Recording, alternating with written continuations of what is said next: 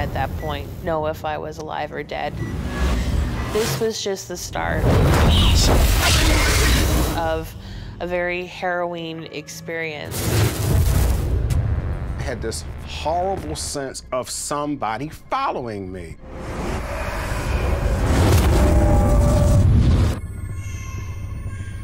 All of a sudden, I could hear a faint baby cry. It was like being in a nightmare, but I was fully awake. He said that something was coming for me. If you had asked me before ghosts don't exist, what are you talking about? Whatever it was wanted me to be afraid. I didn't want to believe that I had seen a ghost. But this was a life-changing experience for me.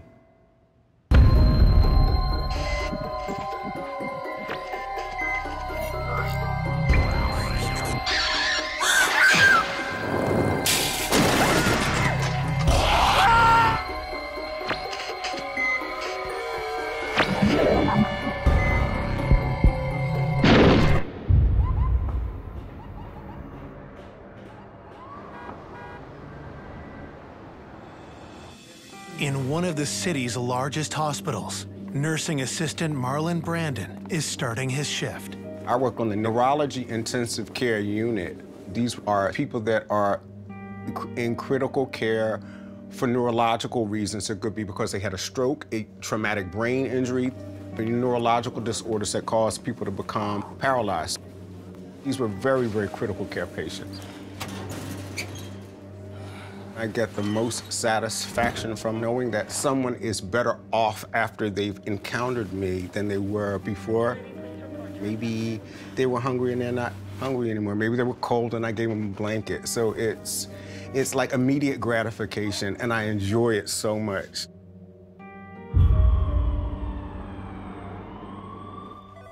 One day, Marlon has an encounter with a patient that will change his life. What's going on? You're okay. What are you doing? You're in the hospital. No, I can't. Relax. We're gonna take care of you, okay? I can't be No, here. you gotta lie down. They were wheeling a young African-American man in on a stretcher. It was a really big kid, like maybe a football player type. He looked confused. I could really feel his restlessness and his agitation. Relax, you gotta lie down. No, I You gotta lie can't. down. I can't. You gotta lie I down. can't be here right now. I can't. Mind if I talk to you for a I'm out second? here right now. Hey, brother, calm down.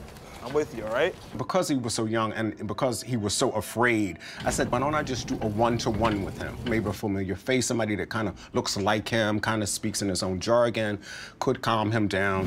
You're in the hospital. We're gonna take good care of you. Everything's gonna be okay. It's gonna be okay, all right?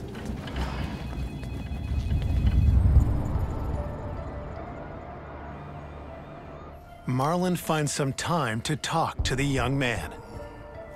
Honestly, I'm fine, man. Do you remember what happened? No. I mean, last thing I do remember, I was shooting this music video. He collapsed on the set of a music video that he was directing and choreographing. It was about police brutality. It's a real important issue, man. There's a lot of brothers dying every day. They brought him to the ER and they determined that wherever his issue was neurological. If you guys don't let me go out and finish that, then it's like I'm leaving all those brothers hanging. It's like their deaths, they didn't mean anything. He said, I can't be admitted to the hospital right now. I'm in the process, I have to make this video. It's serious, right? But your health's more serious. We got to know each other. We bonded in a way that I believe was very beneficial for him. All right, boss, see you around, eh? All right. I got to feel his energy.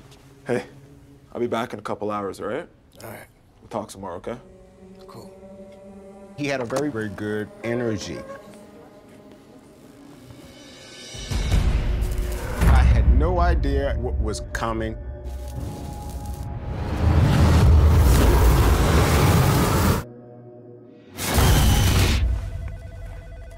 Soon after James arrives, Marlon learns something terrible about his condition. It's not looking good. James, we was assessed, and he had a very, very rare neurological disorder, and it was something they'd never seen in anybody that young. I'm sorry, Marlon. He could pass away at any moment.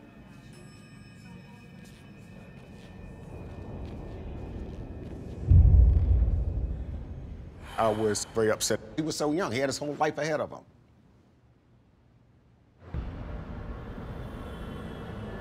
An hour and a half into my shifts, I had to go from one building to the other.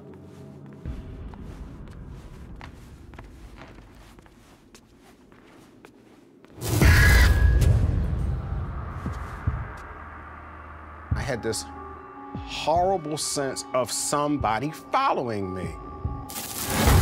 Looked back, I didn't see anybody.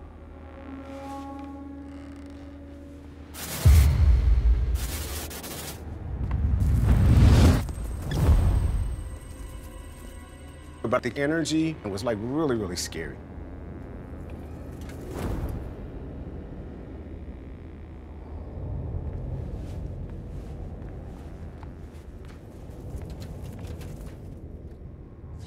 Marlon suddenly gets the feeling that he should check on James.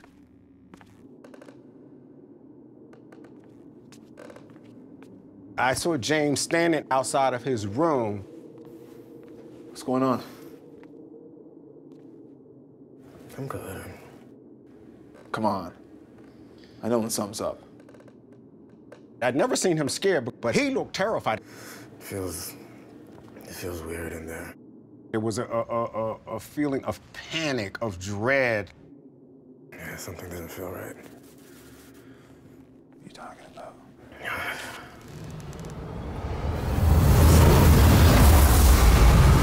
And I looked behind him, and the best way to describe it was like a hooded figure. And my heart was almost palpitating. Whoa.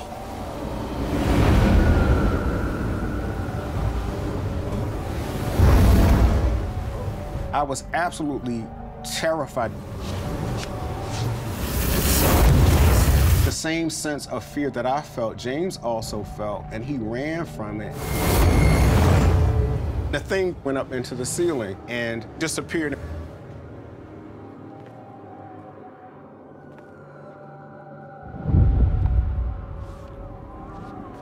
In James's room, if you look out the window, it was the roof of another building.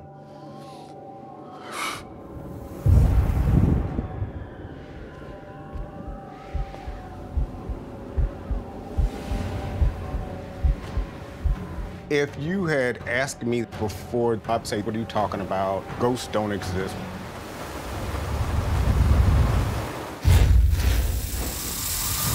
What the? It was snowing, and I could see human bare footprints in the snow on the roof. Even if there was some explanation for someone else being out there, they wouldn't have been out in that deep snow in their bare foot. Even if someone said to me, oh, they were doing maintenance on the roof. All right, well, maintenance workers in the snow would have had boots on. There was no possible logical explanation for why I would see footprints. If you had asked me before this incident, I would have absolutely told you, it's not true. I don't believe in that kind of stuff. It's all superstition. Ghosts don't exist. What are you talking about? But this was a life-changing experience for me.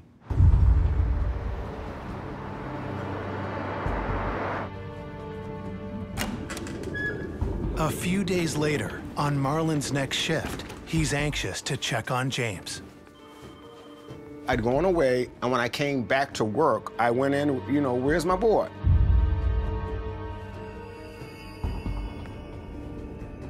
The bed was all made up, and all of the monitors were disconnected, and I just remember, I'm sorry. I just remember this feeling of sadness because it's, you taking care of somebody every day, and then you go and look, and there's an empty bed there, and he'd passed away.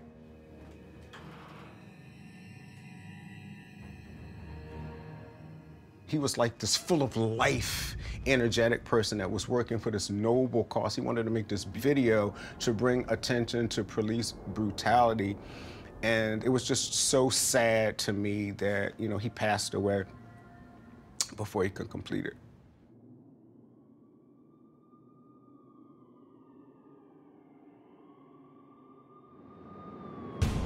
A week later, things are only getting stranger for Marlon.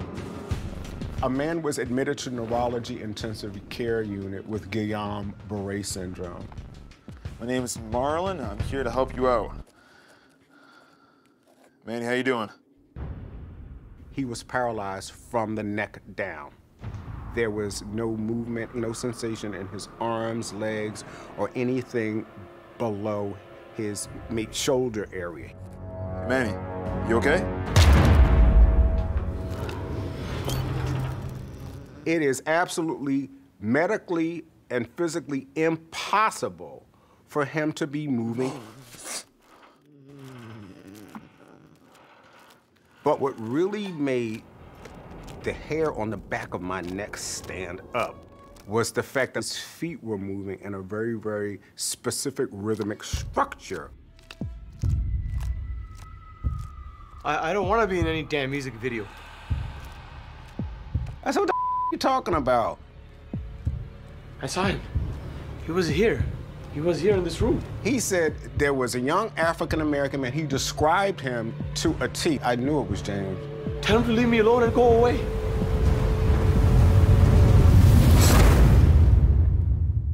I don't know what the hell's going on. James was haunting this unit.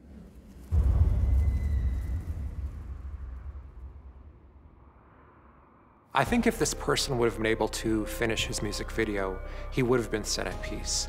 So much of his energy and his heart and soul was invested in this project. It's not easy to walk away from something we are so invested in. Later that month, a terrible blizzard disrupts the hospital. We had what's called a code white, when the snow is so bad that nobody can leave the hospital because we need you here, because nobody else might be able to get to work. They were converting family waiting areas into makeshift places for the nurses to sleep. There wasn't any room there for me, so I went back into the unit. I remember taking a large recliner. About 20 minutes might have passed. I was sort of like in a twilight sleep. I could feel this sense of agitation again, like I had something to do.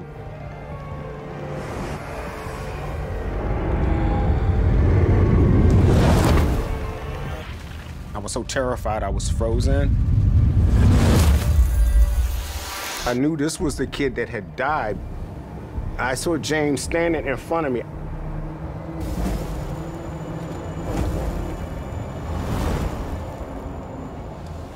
I know it was James, so I followed him.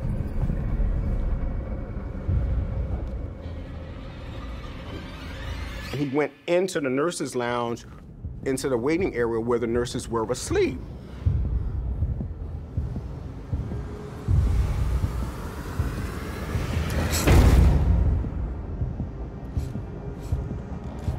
I couldn't believe it. They were dancing. I was terrified at that moment, beyond any fear that I'd ever experienced in my life. They had like this very choreographed movement, and everybody was doing it at the same time. It only lasted for about 10 seconds. Marlon, why the hell are you playing that music for? We're trying to sleep. She came out and started yelling at me about waking everybody up with this music. There is no music. There's no doubt in my mind today that this kid was roaming the halls of this hospital trying to complete this music video, and somehow or another his energy or his spirit influenced the nurses to dance. That's very hard to give up, where so much of your heart and soul was going into a project that you couldn't complete. In Native American cultures, when a person is, for instance, completing a quilt or doing some beadwork, they'll employ someone from the tribe to finish their work so their spirit doesn't remain, so their spirit isn't tied to a place where they do have unfinished business. The next morning, Marlon is still blamed. Listen, Allie, I know what I seen. The kid in the ICU, he got up and he was right here. The kid that died. That's what happened. I tried to explain it. I said, listen, it was this kid who needed to complete this video so much. The kid who died, he got up, he was right there. Sure he was, Marlon. Sure he was. So she reported to the unit manager that the patient care assistant on duty that night came into the waiting area playing this music and waking everybody up. I got written up for playing this music. There were 4 different statements from people that they were hearing this music. Everybody heard the same song, and it really, really creeped me out. Prior to this, my belief system was there was no ghost, there was nobody hanging around anywhere. Now I know that not to be true. Energy never dies, it just changes forms. And I know that there are ghosts. At some point in all of our lives, we're gonna leave our body, and we may not go over to the other side. People, for whatever reason, linger around, and their spirits still hang around. And I know this to be true. Hauntings are real.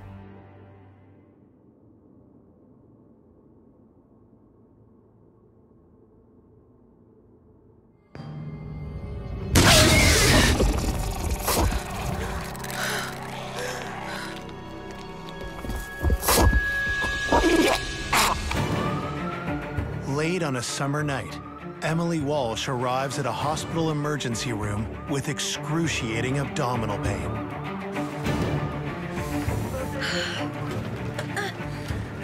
It was mostly in my stomach, although just my whole abdominal area was suffering from it. Doctors quickly determine she has an inflamed gallbladder and requires emergency surgery. It was some of the worst pain I've ever experienced in my life. Definitely never had surgery before, so of course I'm going to be scared. We're going to get started here, Emily. They were going to put me to sleep so that I could get this procedure done. He went into my neck with a needle and the tube inside of it, and instead of hitting the vein that he had hoped to, There's profuse arterial bleeding. he actually severed my carotid artery and put the tube inside that. Now all of a sudden I could die. And it's not from my gallbladder, it's from a mistake that was made trying to fix my gallbladder. Prep the clotting agent. Every second it was in there, it was risking me for a stroke or becoming brain dead. I was scared. The fear of not knowing if I'm going to live or die at that point.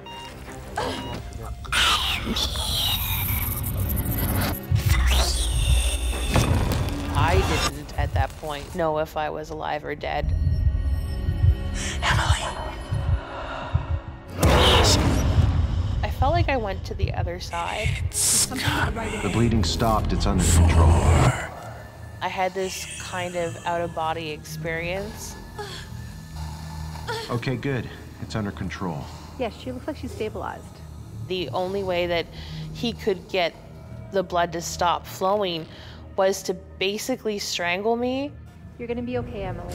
Just rest now. Which was extremely traumatic because unfortunately, losing my twin sister, that's how she was killed. When my sister was 21 years old, unfortunately, she was killed by her ex-boyfriend. As awful and as terrifying as this experience was for me, this was just the start of a very harrowing experience. As Emily is wheeled to the recovery room, a massive storm hits the city. The wind was heavy and howling. It sounded like screaming. I mean, the hospital is flickering their electricity. So the room was really dark, and a lot of the light was coming through the flashes of lightning through the window.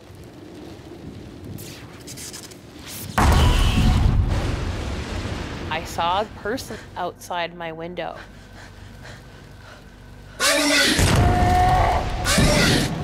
He he screamed my name. He just kept saying, "It's coming, it's coming." It's coming for you.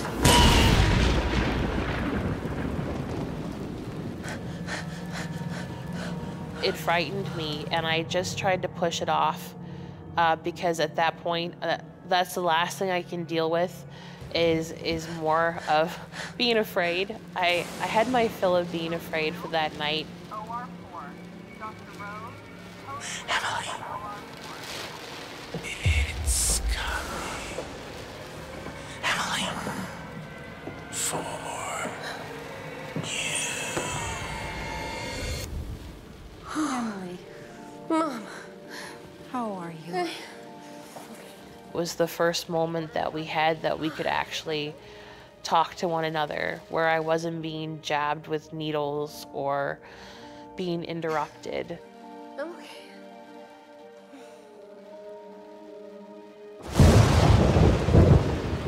So when I felt up to it, I got out of that hospital bed and I walked my way painfully and slowly to the family room, hoping that it would feel more like home, but it was raining really hard, thunder and lightning, lots of alarms going off. Weather's crazy. It was affecting the electricity at the hospital.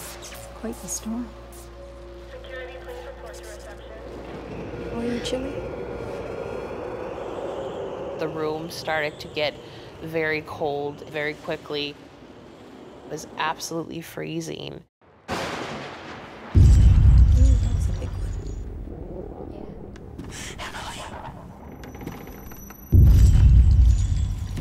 As we were just trying to relax and talk, there was a form standing by the bookshelf. And it was kind of like a shadow, but kind of like a person at the same time. Emily.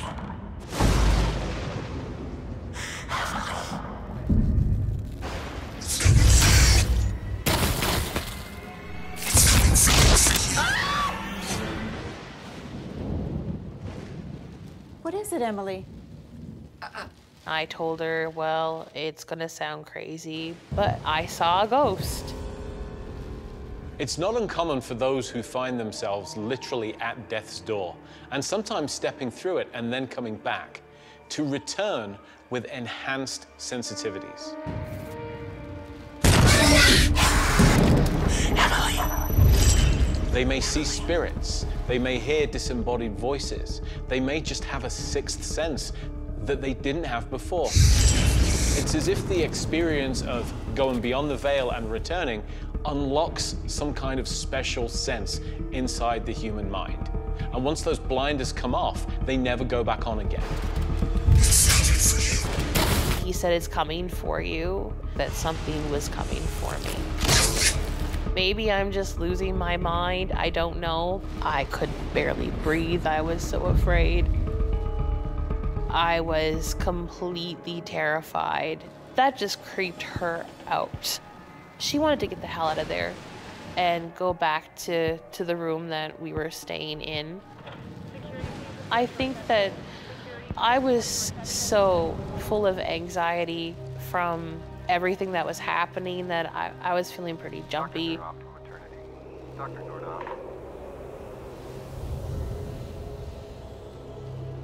The temperature started to change. There was no denying that that room was freezing. And I felt like something was watching me.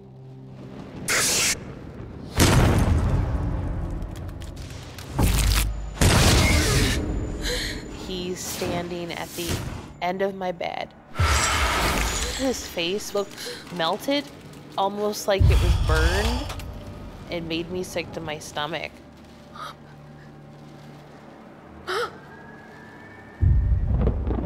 I remember trying to get her to wake up, and I couldn't do it. I had been through so much. I didn't want any more. It's coming for you. I felt like he was kind of trying to warn me, though, and that frightened me. And all of a sudden, a nurse comes into the room. Hi. And she walks over to the bed and walks right through him. How are you doing, dear? And he was there 1 minute and then gone the next. Everything looks all right here. And that was the last time I saw him. And what did you say to the nurse?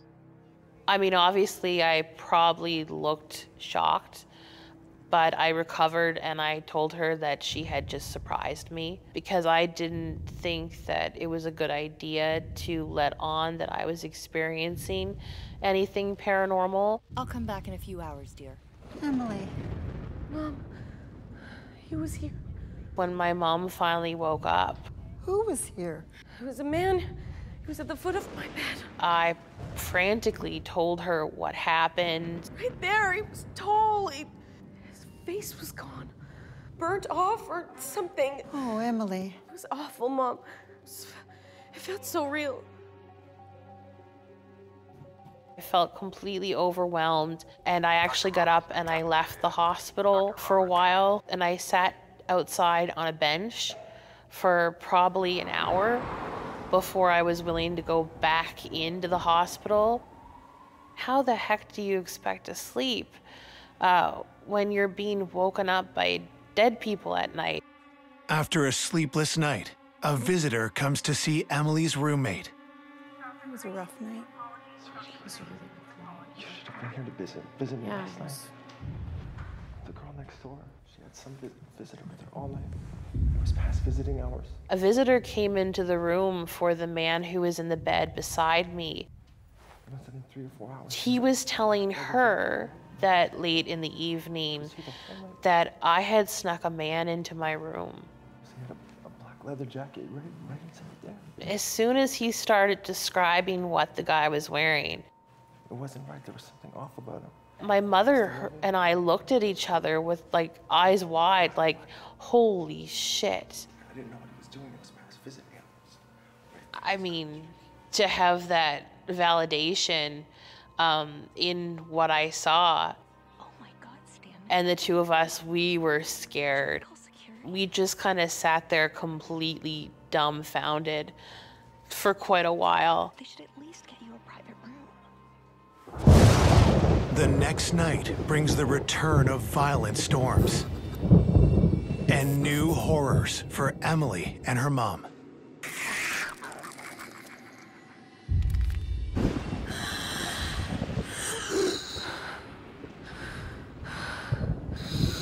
And I remember being afraid to look up because I felt a presence in the room. It's coming for you. You could hear this awful sucking, grinding noises.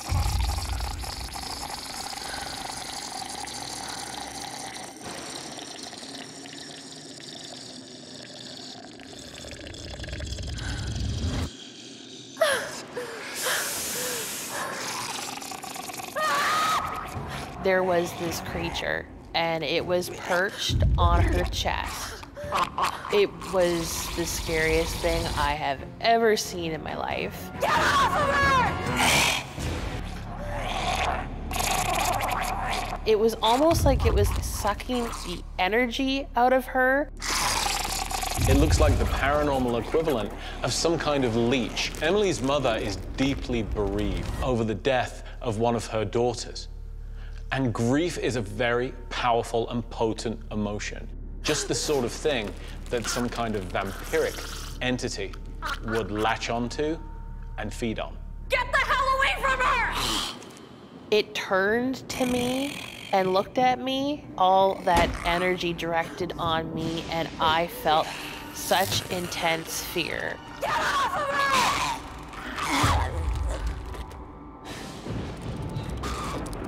I just don't think I've ever been so afraid in my life.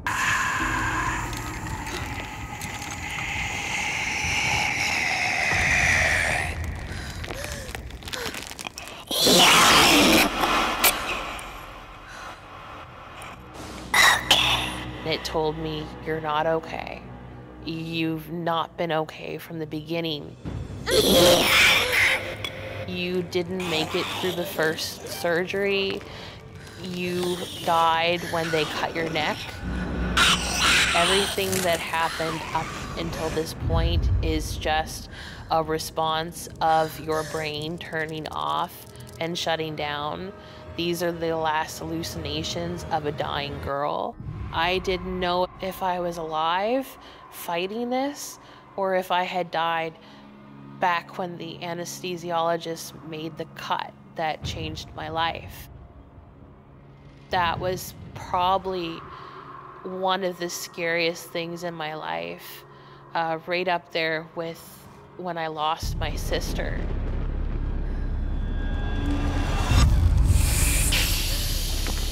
There is no word that would describe the fear and the hopelessness, and to feel like I was going to fall into nothing and become nothing, and that I was dead. Whatever it was wanted me to be afraid.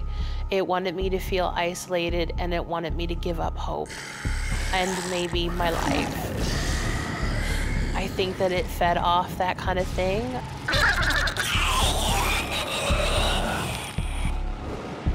I started to pray for my sister. Please come to me. Sister, please come to me. Sister,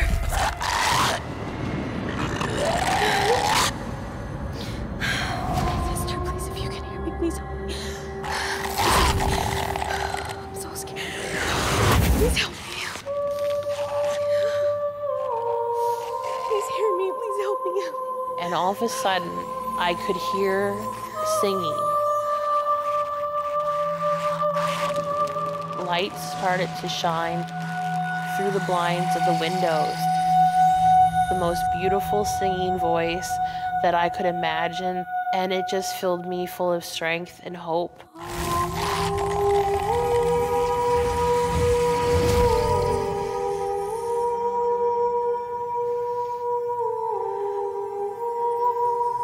I do believe that I had an angel on my side that night, and I do think that my sister had something to do with it. Emily? Mom? Which I'm grateful for. Are you okay? Yes. And I just feel like she would protect me more than anyone. You okay, Emily?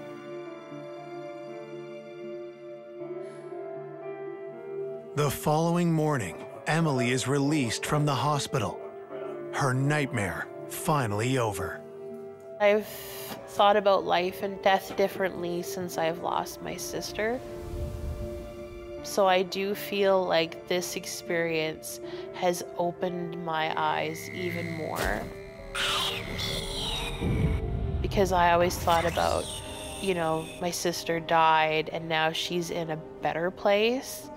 But I didn't really give much thought to the opposite of that, to the possibility that there could be demonic things or some kind of version of hell. Get the hell away from her!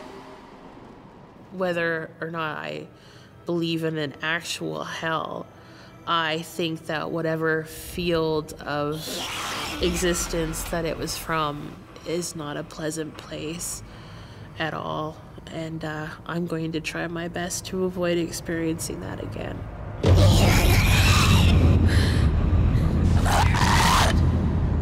help me. Please help me. Okay.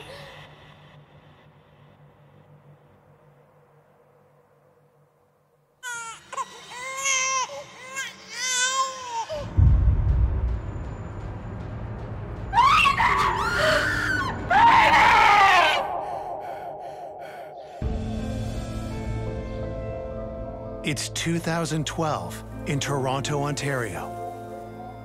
It was a Wednesday in October, 5 months pregnant, and I decided to do my daily routine, which was go for a walk.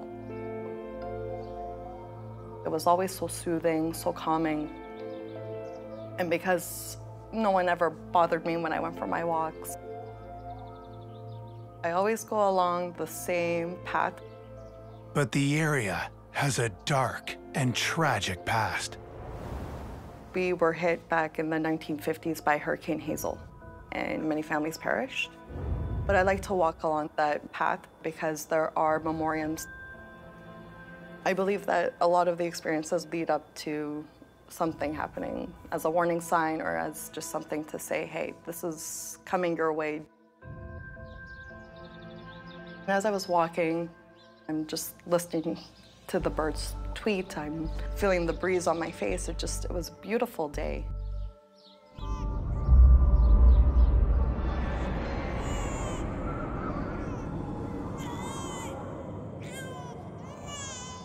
And all of a sudden, I could hear a faint baby cry. It wasn't necessarily the cry of hunger or I need to be changed. It sounded like a baby almost panicking. I was a deer in headlights. I wanted to know where the sound was coming from, but it sounded like it was coming from everywhere. I was completely immobilized. I couldn't move. And it terrified me at the same time. I was just frozen. My heart started to race. It was like being in a nightmare, but I was fully awake. I was there. I was present. My first instinct, of course, is to put my hands on my belly and just make sure that baby's okay. But baby was still kicking. I was so afraid. And I remember walking, I felt disoriented. I felt so confused, but almost stunned. My heart raced. Adding to Stephanie's confusion is a growing sense of unease. Feeling sick, she stumbles home. Chris! Hey. And my husband looked at me and he says, you look okay? Very, very pale. You look like you've seen a ghost. I don't feel good. I felt faint. I needed to lay down. I couldn't calm down my heartbeat at all. He goes, we're calling 911, you're going to the hospital. 911, what's your emergency? Stephanie is rushed to the hospital with dangerously low blood pressure. The baby's life would have been at risk without medical attention. They hooked me up to IVs and they kept me overnight for observation. The night nurse checked my vitals. I'll be back in a little bit, okay? Okay, thank you.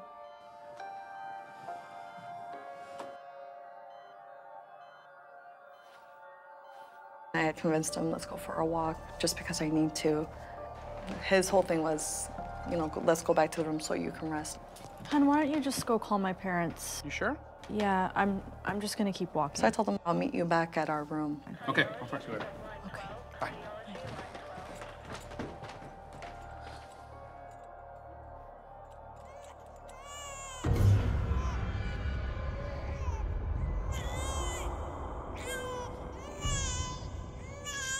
All of a sudden, I heard the same baby cry again.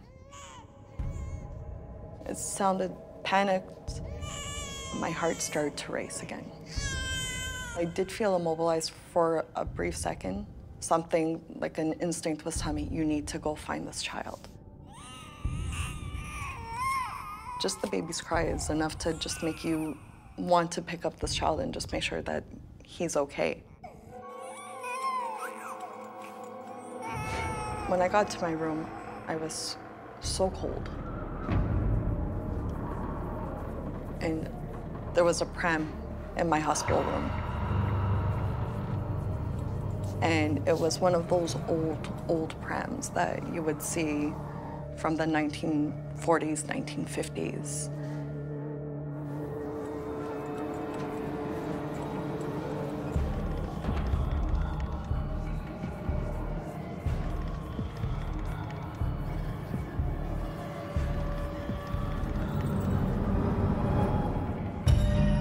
And I can see this baby sleeping in all blue.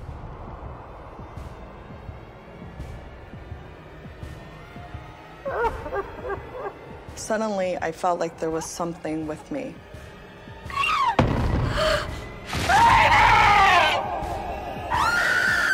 Her scream was blood-curdling. And she wrapped her arms around her stomach. It's almost like she wanted to protect the baby, but she couldn't.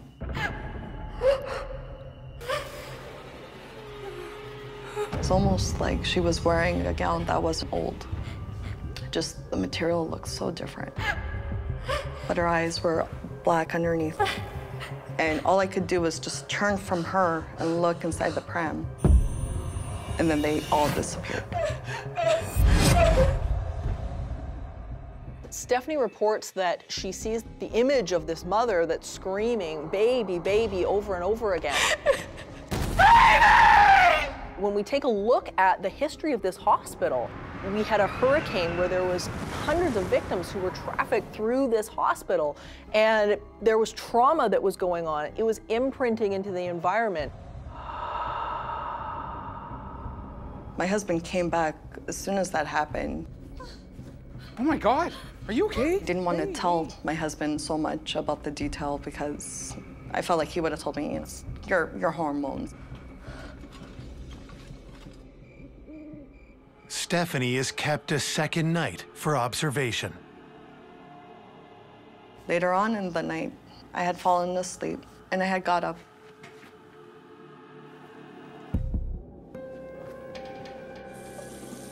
And I got into the bathroom. All of a sudden, I heard the same baby cry again. The sound of that baby's cries sent shivers up my body.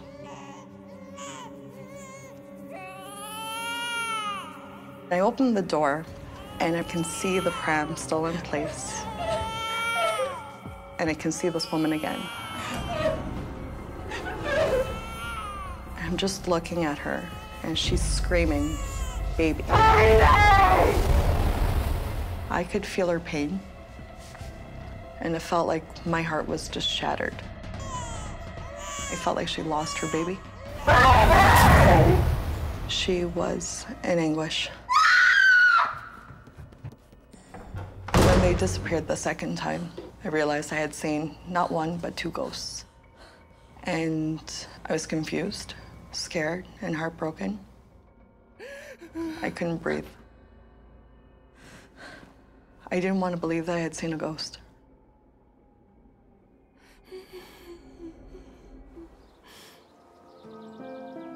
When I got home, I felt very different. I felt like I was almost like my old self. With a clean bill of health, Stephanie takes time to reflect on the history of the hospital. The hospital was 4 years old when the hurricane happened. I firmly believe that this woman and this baby are connected to the hurricane and the hospital. The woman and the baby that day were there to make sure that I was okay. I was lured to the hospital so that I can get medical attention for myself and for my unborn child. This experience has taught me that there is life after death. And either a spirit or a ghost can teach us something. Either we're going to run away from it, it'll stop us dead in our tracks for us to pay attention, or it'll tell us to move forward. And I believe it taught me all three.